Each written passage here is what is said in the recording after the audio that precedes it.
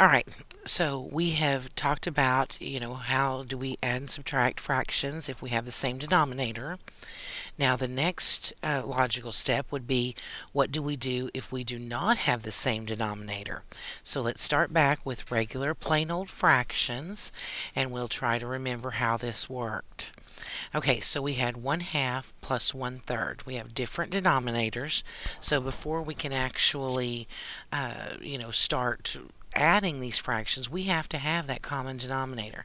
So we have to figure out, what will both of these numbers go into? Another word or another term for the least common denominator is the least common multiple. We look at the multiples of 2 and the multiples of 3. So the multiples of 2 would be things like 2, 4, 6, 8, so on and so forth. The multiples of 3 would be 3, 6, 9, and continuing on. We're going to try and find the least or the smallest multiple that they have in common. And in this case, for 2 and 3, that would be a 6.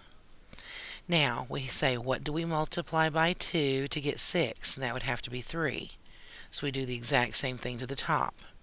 1 times 3 would be 3. So now we've created an equivalent fraction. Okay, for the second fraction, 3 times 2 would give us a 6. So we have to do the same thing to the top to keep it balanced. 1 times 2 would be 2. Now that we have a common denominator, we can go ahead with the same rules that we have been using to add fractions. We'll work with the numerators over that common denominator. So the numerators are 3 and 2.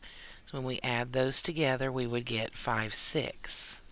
So remember, the most important part of working with rationals is you must have a common denominator in order to be able to work with them. All right, so what we know about numbers, now let's apply to numbers and letters, or true rational expressions. Okay, so here we have 3 over 4x cubed, and we have 9 over 8x, and we're going to try and find the least common denominator here. Okay, well, but let's look at the number parts first. We have a 4 and we have an 8. The common multiple, the smallest common multiple, would be an 8. So with the numbers, it's not so bad. Now it comes to the letter parts, though. X cubed is really x times x times x. And x to the first power is just x. So we need the smallest multiple that these will both go into. When it comes to just plain old letters, these are actually much, much easier than anything else. We just have to take that highest power of the variable, because if we multiply this by 1, we get x cubed.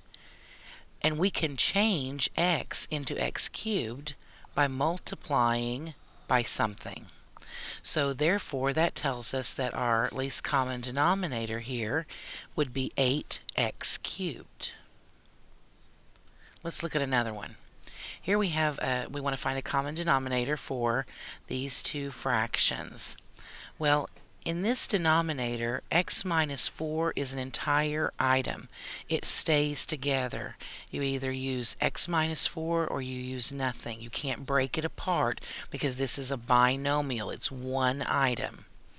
Likewise with the x plus 2. This is a binomial, so it is one item. So whenever we go to find our LCD, we have to say that would be the x minus 4 and also the x plus 2.